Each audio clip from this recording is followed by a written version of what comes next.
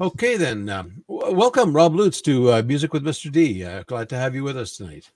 Thanks, Ken. Happy to be here. Okay, great.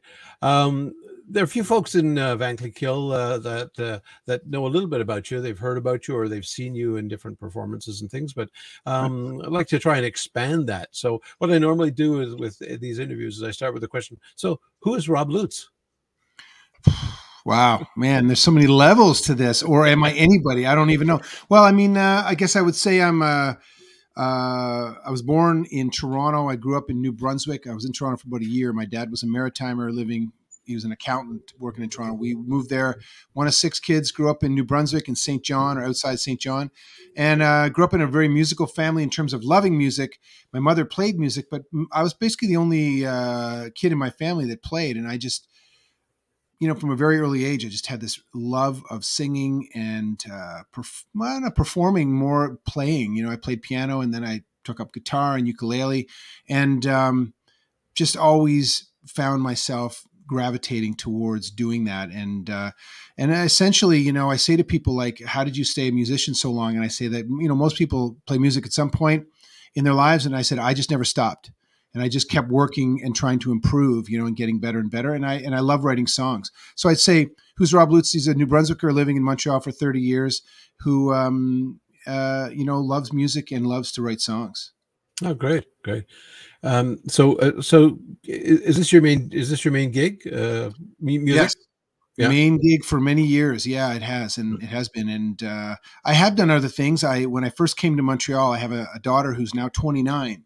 An older daughter, and I came when she was born, and I had an English degree and a journalism degree. I was playing music then, but I needed a regular gig. So I took a job as a writer, a staff writer at a publishing company in Montreal, and worked there for 10 years and writing books. Basically, we would take contracts from big publishing companies in the US like Time Life and Rodale and Smithsonian books, like different books about history, sports, DIY, travel, camping, you name it.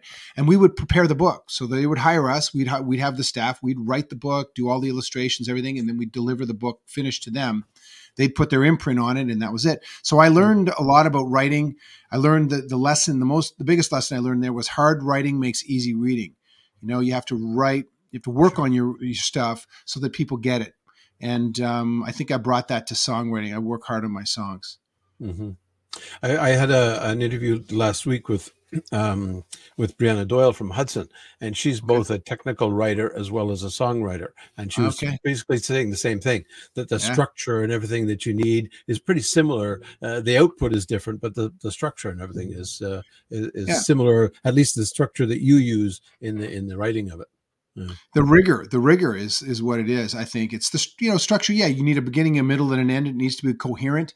I mean, not too coherent. Sometimes it's nice to leave people a little bit of ambiguity so they can go where they want with a song. But I don't like to leave people completely at odds. Like, what does this mean? Yeah. And or the other part of that is you don't want it to be absolutely regurgitated, hackneyed cliches. You want to bring something novel and new to it, and you learn that. I mean, technical writing. I didn't quite get into technical, although DIY is close. And essentially, what you're doing in many cases is rewriting. You're writing about things that you may or may not have done. So you're taking like 5 different sources explaining how to like wire a plug or rewire a lamp, or I'm looking around my room here, and you have to kind of take little bits from all of them and assemble them into a coherent story that is original to you, but has all the facts that are contained everywhere else. And it's kind of like, that is kind of like what songwriting is. Yeah. What would you say are your influences musically? I mean, a huge range of them. I grew up, I'm the youngest of 6 kids. So I was born in 1968, and my siblings were all listening to, I have a sister who's 12 years older than me, and then siblings all the way to me, kind of spaced out. So, all of the stuff from the 60s and early 70s, from the Beatles to the Bee Gees to Lobo. I was thinking about Lobo the other day, the song Me and You and a Dog Named Boo, one of the first tunes ever. So all this kind of acoustic stuff that was kind of coming on the heels of the folk revival, the Peter, Paul, and Mary Kingston Trio stuff, coming on the heels of that, but also all that early stuff. And then as I've gotten older, I kind of went through the 80s and 90s and stayed. I kind of, instead of coming forwards with music, I kind of went backwards. and I've dug further into history and just done a huge amount of research into the history of blues and jazz and Tin Pan Alley and 19th century music. And so I'd say that the influences have been more that way in some ways as I've gotten older. Yeah. You're typically known as a folk guy, though, right? I mean, people don't, it's hard to classify. I went to Europe, I had an agent there. I toured there 3 times and they classified me as blues. And in Quebec, I've been sort of lumped in with a lot of blues players because I've done a little bit of blues. I do a lot of folk too. I call it roots because I really like to draw on everything. And that term doesn't work everywhere, but it works okay in Canada. Yeah. Yeah. The roots Americana type thing, nomenclature kind of works hand in hand. I guess I get the feedback about you being a folk guy is that you're often at folk festivals and or at least you have been in the past. I think the first time I saw you perform was, did they used to have a folk festival on the Lachine Canal for a couple of years? Yeah, they did. The festival Folk sur le Canal. Yeah. Yeah. It's happening again. It's coming back this year. Oh, that's good. Because I think you played there at least once. Because I think that's I where played there every second year since they founded it, and I closed the very first one. So I was closely connected to that festival, and I'm glad that it's going to come back because it's kind of grown into something really neat. Yeah. Yeah. Yeah. No, I think that's I think that's the only time I've actually seen you perform live. Okay. Is on the canal. So. Right. But you have had your share of recognition in terms of at least nominations for awards or awards that you've gone. You've got to give us a little insight into some of those. Sure. Yeah. I mean, I was entering songs in some songwriting contests when I started kind of getting serious about this in the 90s, and I won a regional songwriting competition in Montreal called the Montreal Songwriting Competition. And then I had a friend here who played on my first album named Ray Bonneville, who used to live in Montreal. You may have heard of Ray. He's moved down to, he moved down to the States, to Arkansas. Now he's back. He's living in Canada, actually, in Ontario. But he went down in 99 and put a song into this thing called the Kerrville New Folk Songwriting Competition. It's Kerrville Folk Festival, just an hour west of Austin. Really important festival. Lyle Lovett competed in it, Lucinda Williams, all these notable. So he told me to go down there. He won it. He was one of the winners. There's 6 winners. There's hundreds of applicants. And so I put a couple songs in the year after, and I went down and I won it same as him the year after. And so that got me a little notoriety. And then I've been nominated for a bunch of Maple Blues Awards, which are Canadian National Blues Awards. And I've been nominated for a bunch of Canadian Folk Music Awards. I'm nominated for 4. My current album is nominated for 4, and the awards are being given out in about 2 weeks. And then, a few others here and there along the way, just different groups. There was a group in Quebec called Lee's Blues, and there's some Francophone groups in Quebec. So yeah, I've had a fair bit of that. And really the only thing that does is get your name out there. I don't think the awards, I think competing for songwriting is not really a valid pursuit necessarily, but it does get recognition and get your name out there. Yeah. Yeah. Is Ray still performing? Oh yeah. Yeah, Ray's still going, man. He's got an incredible steady output, and yeah, he's still doing it. Absolutely. I saw him in Ottawa about, I don't know, probably about 7 or 8 years ago, and it was one of the worst snowstorms we had in a long time. And he had been coming from somewhere in New York. I don't remember, maybe Syracuse. Okay. And he was driving up, and of course he had come up from the south, so he didn't have snow tires or anything. And I remember looking out the window, and my wife said, "You can't go out in all that snow." I said, "If he's driving from Syracuse, I could drive 6 blocks to where he's playing." And he put on a great show to not very many people, but it was a really great show.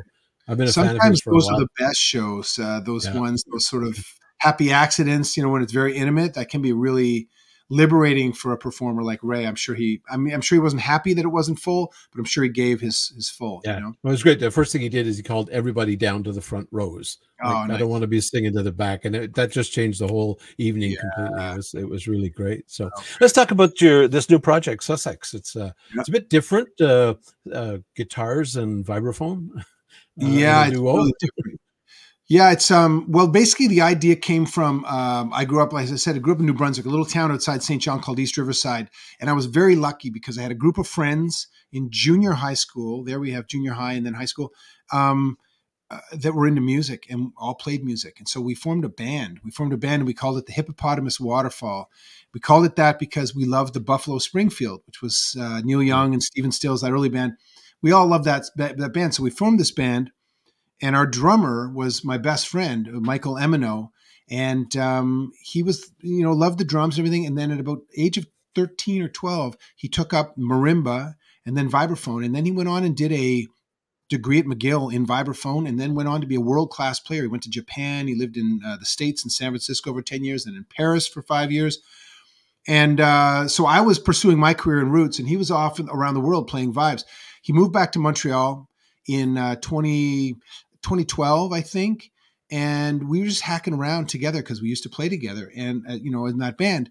And we kind of, we thought there's something cool about this. And other people kind of dug what we were doing. So we formed this band, and it's actually him and I, and then a rotating cast of some of Montreal's best players of various instruments playing with us in this kind of group. And it's been really fun. We've done 2 records. We're working on a 3rd one now. The current format is Michael and I and pedal steel and upright bass. And the vibes and the pedal is really interesting together. So, and the album that we did previously was 2 horn players. We had a trumpet flugelhorn player, and we had a clarinet sax. So anyway, it's always morphing. And again, we're trying to channel this kind of older vibe. It's original music for the most part. We're kind of channeling like a mix of jazz and blues and Tin Pan Alley kind of songwriting, and also just kind of some odd exploratory stuff. So it's really, really fun, freeing. And when we play live, people tend to really have fun because it's not something they've seen very often. Yeah. And so it ends up being a good time. And Michael and I, because we're so old, such old friends, we have a pretty natural rapport, and we can tell each other, we're very honest with each other. And so it's fun. We enjoy it. Yeah, and that usually comes through in a performance as well. The how close the performers are to each other, and how much they like each other that particular night. Yeah, exactly. Yeah. So it's great. It's interesting, as one of the comments I was going to make here. I've got in my little script here that the folk guitar and vibraphone are not something we see every day, as you just commented. Yeah. So we're as far as I know from my look today, we're about half sold for the event. So that's going to be great. So what are people going to hear? What they're going to hear is a range of things. They're going to hear some stuff from both of our albums, some original songs that we wrote. I wrote mainly, but we also co-wrote. They're going to hear some songs that we're going to kind of give you a little taste of what it was that brought us to a song. So if we're going to play a song in a certain style, sometimes we'll play an old song that kind of was the inspiration for that. So it can kind of draw some connections there, which is kind of fun. They're going to hear some I wouldn't say classic, but I'd say some gems from the history of music from older times, not a ton, but they'll hear a few of those. Sure. And, from Michael, I mean, I'm a fingerstyle player, and I'm, a pretty good player. I've been playing a long time, and Michael's like a phenomenal vibes player. And so he's created he can do some pretty neat things. And the other thing that he's done on his vibraphone, and this is going to sound technical, but I'll try to make it clear. A vibraphone is an acoustic instrument. It's a percussion instrument which has tubes. So you have these keys made of nickel, or they can be made of platinum, depending on how expensive it is. And then they have these tubes. And then at the top of the tubes, there are these rotating discs that basically give a vibraphone a vibrato sound, right? Oh, that's so Michael. Okay. Yeah. And so it's mechanical. And, with most of them, you plug them in. And there's also a pedal that gives you a damper, kind of like a piano. But Michael, so we were playing these gigs, and I always thought there's such a range of possibilities for this thing. And in credit to Michael, he's one, when he gets an idea, he really follows through. So what he did was he removed all the tubes from the vibraphone. And he's playing an old Deegan vibraphone, which is a vibraphone that was used. If you listen to old Motown, this is the kind of vibraphone. If you listen carefully to Motown, there's tons of vibes on that music, just mixed in, Anyway, took off the tubes, so it's acoustically quieter. But then he put a piezo pickup, so like a guitar pickup kind of thing, little microphone on each one of the keys of the vibraphone. And so now he has an electronic pickup on each one, and then he routed all of those pickups out into one signal, okay? And then he plugs that into a pedal board. So then he has a range of sounds that he can do with this vibraphone. So he can take it from a traditional acoustic Lionel Hampton jazz vibe sound to it can make it sound like a million things. So, he'll sometimes play with that during the show and give you kind of a sonic soundscape thing, which is kind of fun too. And we do that in some of the tunes.